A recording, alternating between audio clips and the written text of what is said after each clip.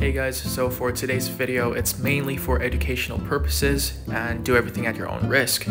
Now the first thing you need is a tweezer like this, preferably a large tweezer. You don't want to use a short tweezer because a short tweezer might risk, yourself getting stung by a scorpion. You want to grab it by its tail like that and place it on a surface or on your hand that you want to handle it on.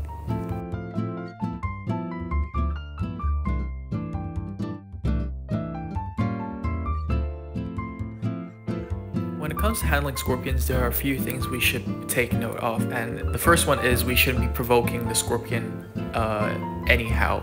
And basically, when you want to get the scorpion to another surface or your other hand, you want to twist your hand like so, gently and slowly.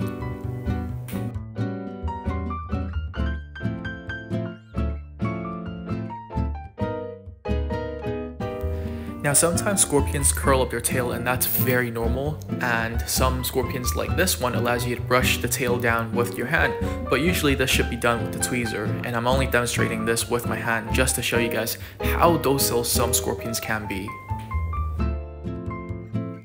Now the same species of scorpion can have different levels of temper.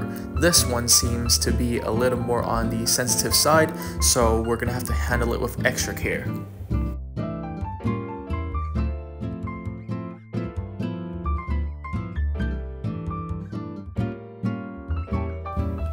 Now as you can see, the tail's very high up, it seems to be in a threat posture, so it's okay to brush its tail down lightly with the tweezer, but honestly nothing much will change.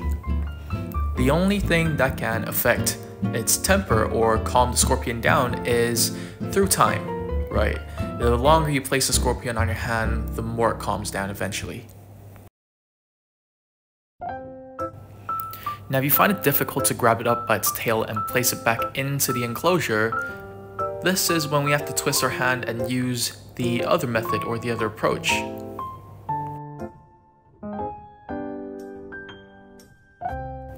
And there we go.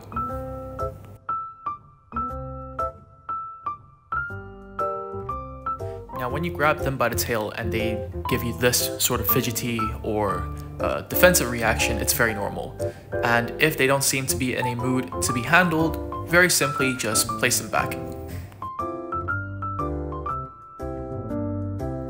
Here is a compilation of the different species I am handling. However, there are some species we have to be aware of we shouldn't be handling, and we should not be promoting the handling of such species, such as the deathstalker scorpion or the fat-tailed scorpion.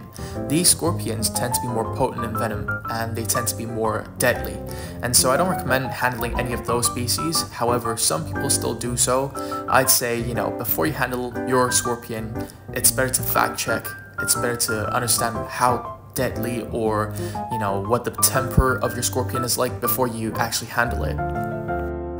I'd like to also thank all the supporters out there who has given me such a big support in my last video. It's been alright in the last video. The last video was a comparison video between Gigantometrus swammerdami and Gigantometrus titanicus. Now if you haven't checked out that video already, I recommend you to just go into my channel and look at the previous video that I've just uploaded. It's a pretty interesting video, but anyway, thank you guys again. I'll see you guys in the next episode.